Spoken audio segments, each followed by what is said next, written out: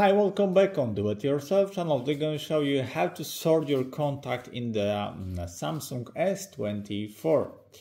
So to this operation, slide up and search for the contact icon here. Click on the left side here on the three dots. Now the manage contact. If there is no option about it, click on the three dots on the right. Edit, no. So click on the settings here on the app, and there is, in our case, you're gonna contact list, so you can sort contacts from the first name on the last name, last or first, wherever you want, and you can show the frequency contact.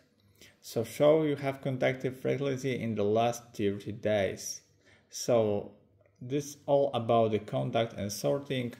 So that's it for now. I hope the video was helpful for you. If yes, you can leave like, leave comment, and leave subscribe, and see you by next video. Hey!